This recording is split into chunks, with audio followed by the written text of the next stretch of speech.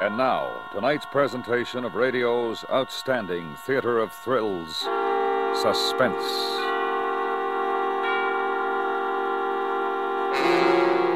Tonight, the story of a handicapped man and the woman who holds the key to his freedom. We call it Give Me Liberty. So now, starring Mr. Tony Barrett, here is tonight's suspense play, Give Me Liberty.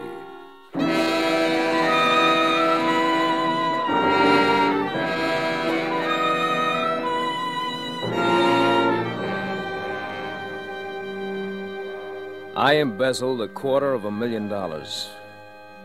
I want you to know that needed brains, planning, patience.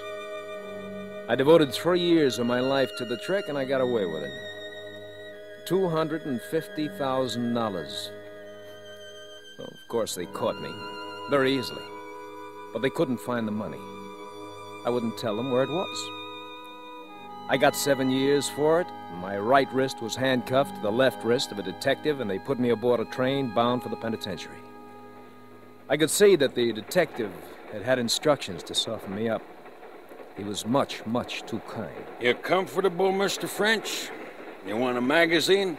Anything? I'd like to be able to lift my hand without raising yours into the air. Can't you guide me without being quite so attached to me? Why, sure, I guess we can work that out. Tell you what, you sit next to the window. I'll kind of box you in, and that way you can wear the cuffs all by yourself and nobody loses. Yeah, thank you. Let me get my keys.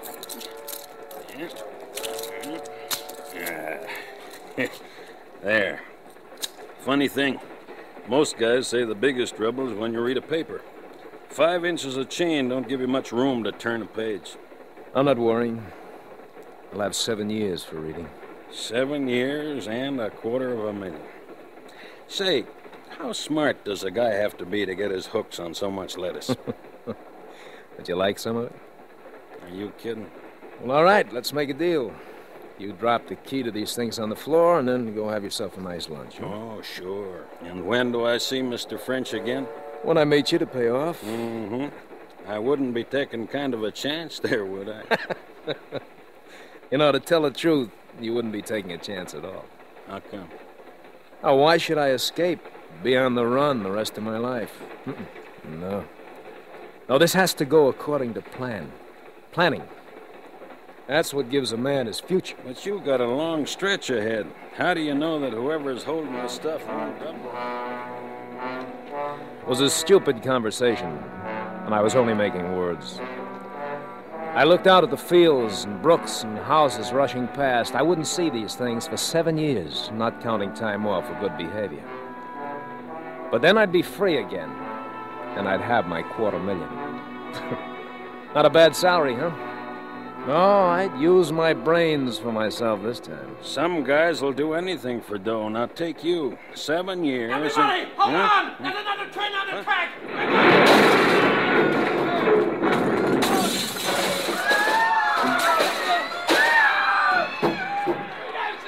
Our car lay on its side in flames, and most passengers who could move got through the broken windows. French, give me a hand. It was the detective, his legs pinned by the wreckage. Move, will you?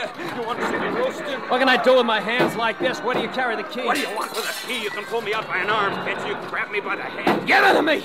We'll both die here if I can't use my hands. You can use them good enough. Where's that key? I can't find it, French. It ain't in my pockets. Look on the floor. You're a liar. It's the fire. Get me out of here, please. The only weapon was a suitcase. I kicked him in the face. I smashed the suitcase down on his head.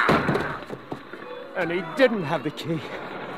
I emptied his pockets down to the last crumb of tobacco while the fire crept closer. He hadn't the key to the handcuffs. And I wanted it. Because this wouldn't be an escape. This would be a disappearance. What a chance. What a chance. I would have my liberty and I'd have my money. There's somebody in that car! There's a person in there! Is there anybody in that car? Is there anybody? Hey, Pete! Hey, Pete! Bring that extinguisher over this way, will you? I threw away his pistol. I wouldn't need a gun. I used my head. I squeezed my college ring on his finger. I switched wallets. Is there anybody in that car? Hey, Pete, this way! Over here! There was a conductor out there, a crowd of passengers. I got to the opposite side of the car. No one. Not a soul, and there wasn't a splinter of glass left in the window. I slid down the side of the car. I cleared the wheels. I struck the ground running. A few moments, a few hundred steps, and I was safe in the darkness. I was free. They'd think I was dead. And I had $250,000.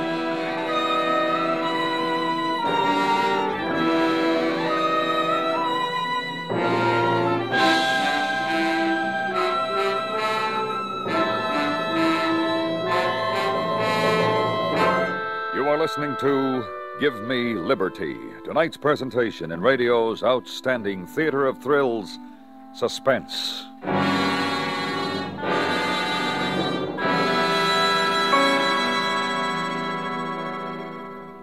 Tomorrow night, CBS Radio's FBI in Peace and War goes into a car-stealing racket that involves a youth from one of the community's most respected families. Don't miss the facts about the neighborhood boy on the FBI in Peace and War tomorrow night on most of these same stations. And now we bring back to our Hollywood soundstage Mr. Tony Barrett, starring in tonight's production of Give Me Liberty, a tale well calculated to keep you in suspense.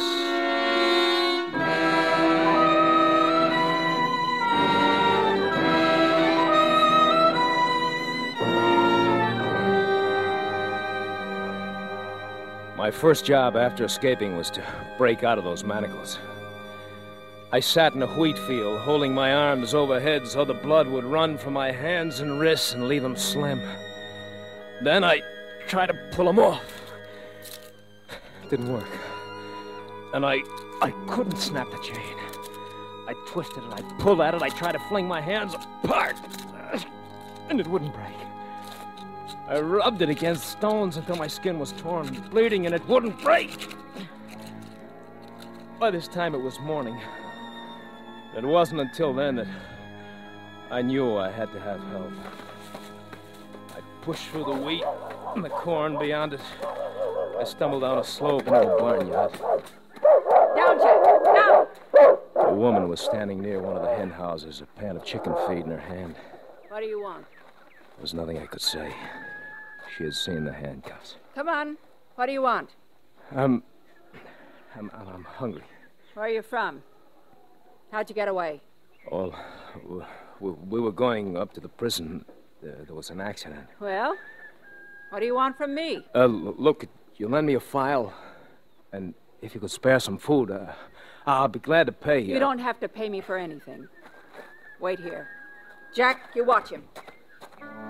She went into the house, and the dog got down on its belly and put its nose between its paws.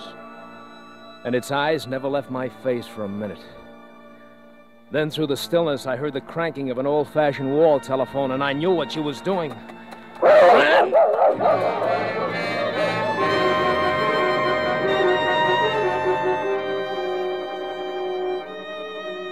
I couldn't get them off. I couldn't get the handcuffs off. I couldn't get anything to eat. I couldn't show myself. You know what it means to see food all about you, not be able to buy it. Don't tell me I could have eaten corn, fruit, and roots. I can tell you the nature of every dog in that area, the feel of every barbed wire fence, and the sound of every rifle and shotgun. That was him, Harry! That was him down in the brush! Get around on the other side! I crept into a village one night. I forced up the window of a hardware store. I wanted a file, just a file. Do you know what they carry in hardware stores these days? Glassware, kitchen gadgets, garden tools, seeds, ovens, rat poisons, dresses. And I moved behind a counter. A hardware store has to have a file somewhere. My foot struck a wire stretched across the floor.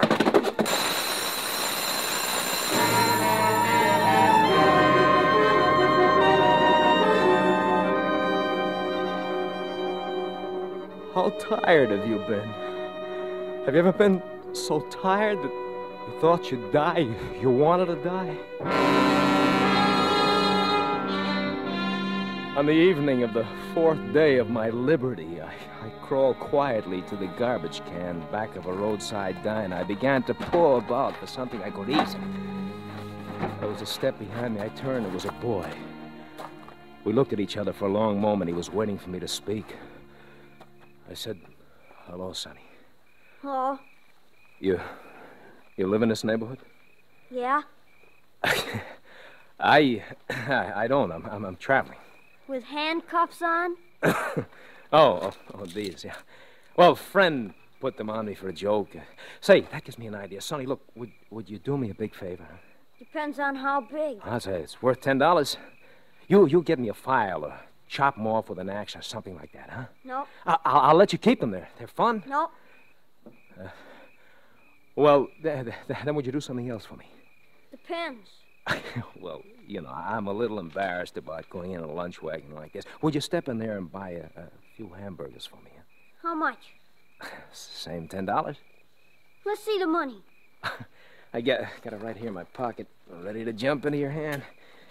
A lot of things a boy can buy with $10. There we are. How do I know it's good? Don't you trust me?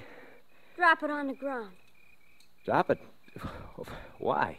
You drop it and back away, then I'll pick it up. Oh, say, that's very smart. All right, how's that? Far enough? I guess. He picked it up, began to walk around the diner. When he was out of reach, he started to run. Hi! There's a convict out back! Hop a guy with handcuffs on!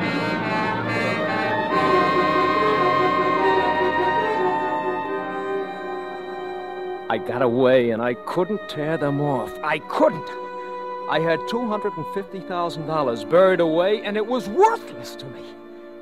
Do you know what can be bought with $250,000? A man's soul can be bought for less, but I couldn't buy a 10-cent file. I spent that night in a nest of cast-off railroad ties stacked at a siding. When I opened my eyes in the morning, I had company. A very tough-looking hobo in blue jeans and a navy coat. She was counting my money, smoothing each bill with loving care. She grinned when she saw that I was awake. Good morning, chum. You sleep like an honest man. What's the matter, chum? Never speak till they bring your orange juice? Look, I'm in trouble. I want you to help me. To get the bracelets off? Yes. That chum, wouldn't that be kind of silly? I might lose all this hard-earned dough. Look, there's more where that came from. A lot more. I'll make you rich. Yeah, I've heard that one before. So long, chum. No, listen. I've got $250,000. Yeah, I know. I get feelings Look, like that. come back, will you? It's true. Don't you read the papers? I'm Earl French. I never heard of you.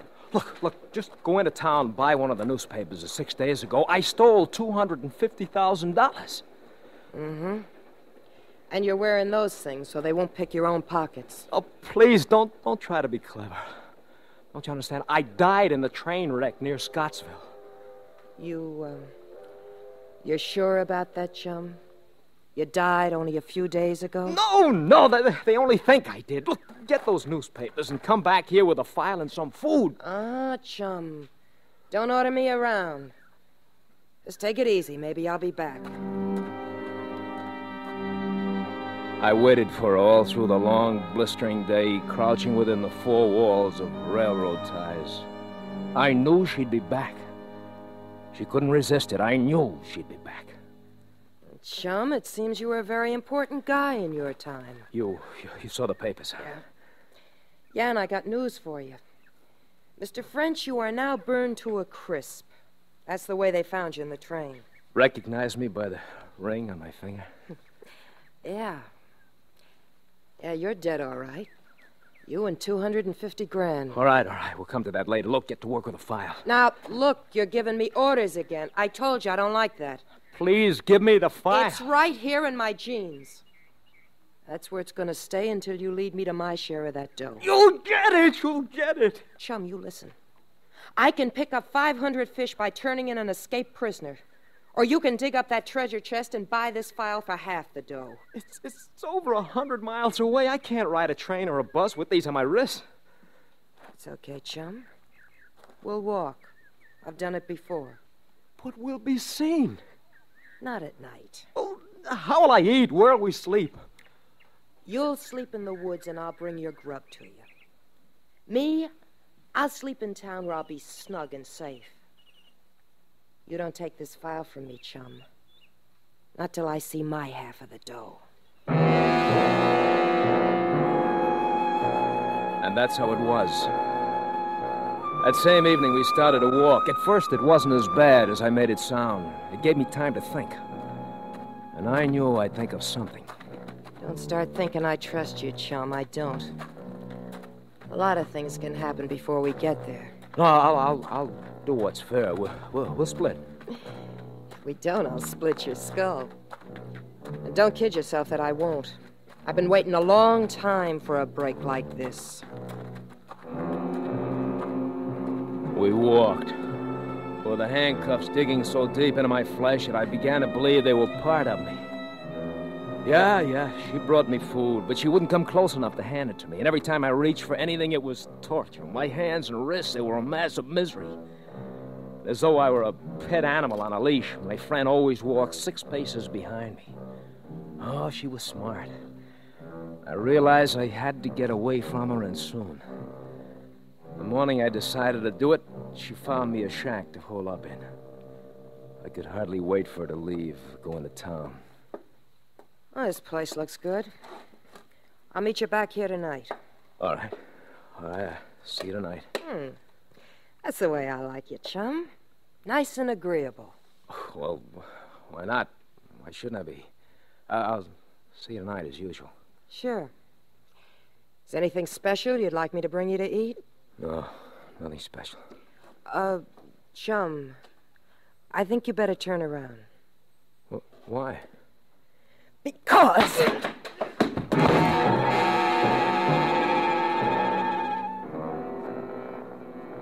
When I awoke with a dull ache filling my head, I found myself neatly trussed up. I could move a little, but not enough to get free. You talk about female intuition. She had guessed that I was going to try to get away from her, and she just beat me to it. I didn't give up, though. She would have to make one mistake. The next night, we'd stop for a rest. How can you be sure the stuff is still there? Look, it's safe. How do you know? What kind of a place did you hide it in? You'll see. Now, get out that file. When I see the dough, little chum... Take them off, will you? How long do you think... Shut up! You'll wake up the neighbors. Now move. No. I said move. No! That money is mine. You'll never see it unless I want you to, and we'll go to it the way I say. Chum, you're making me mad. You get out that file and take these off. Now go on, get it out. I can give orders, too. What do you think you are, an animal trainer? Now, that's not a bad idea. Is it? But it happens I'm not an animal, and it also happens... What's that for? You can't frighten me with a knife. You use that on me and we both lose out. You gonna get up? No. This'll hurt. I'll kill you someday. I swear I'll kill you. I had a husband like you. Brave enough outside, but once anybody put on the pressure... You talk too much. Go on. I'm calling you bluff. I'm sick of hearing you talk. All right. Boy. Keep away from me.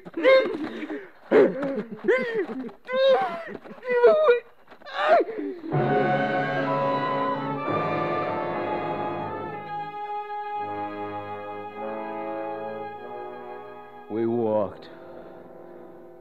How I hated her. And she was sure she'd beat me down altogether because she didn't even bother now to make lousy jokes at me anymore. Oh, she was very quiet after that, and a little careless. I stopped now and then. She'd bump into me in the darkness, but I just never had a chance to get my hands on her. And then a couple of mornings later, I said, here it is. What? The money. Where? Was standing over it. Are you trying to kid me? We're standing in the middle of the highway. You didn't do any digging here, chum. Look, there's a culvert running under the road here, a 24-inch pipe. Come on into the ditch, I'll show you. You didn't stick that dough in the pipe, it had washed away. It's not in the pipe. It's in a deep crevice between the pipe and the concrete. Pull out some of those stones. You pull them out. With these hands, I can't touch anything without screaming, pull them out. Prince, help me. If this is a gag... She believed me. She had to. She saw the truth in my eyes. The money was there, my $250,000. She bent over to tug at the stones. She turned her back to me for the first time.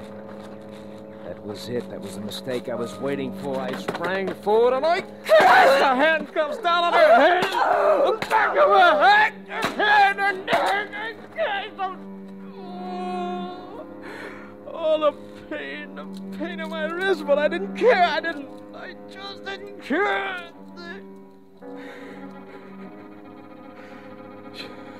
She was dead. I couldn't move.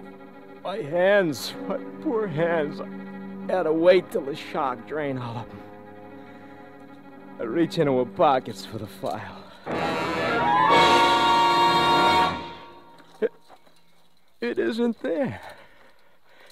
Must be in this one. No file. She hasn't got a file. She never had one. The cheat! The dirty little cheat! Come on, little children. Come on, babies. 250,000 beautiful little babies. Come on! I can't get a hold on it. Need another few inches. I can't with these handcuffs on. I need one arm free. You handcuffs, you don't break the chain if I have to rip my hands off. I'll get the money. I want my money. I want my money.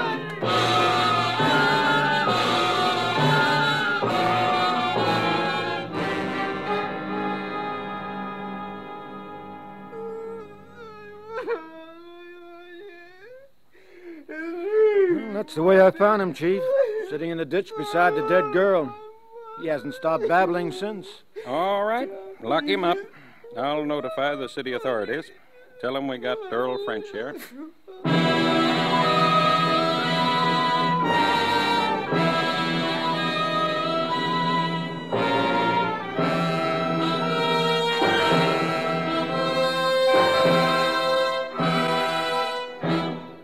Suspense, in which Mr. Tony Barrett starred in tonight's presentation of Give Me Liberty. Next week, Suspense will bring you a repeat performance of one of the most controversial stories ever heard over your radio. It's called 0 Hour, written by Mr. Ray Bradbury. Be sure to listen to 0 Hour. That's next week on Suspense.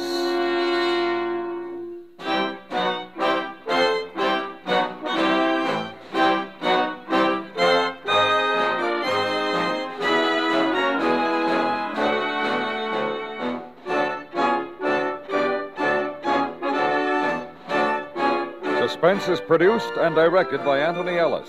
Tonight's script was written by Herb Meadows. Music was composed by Lucien Morwick and conducted by Wilbur Hatch.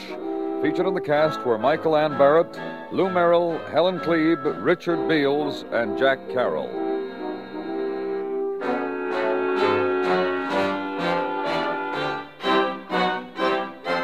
Ride a real squad car with Night Watch, Thursdays on the CBS Radio Network.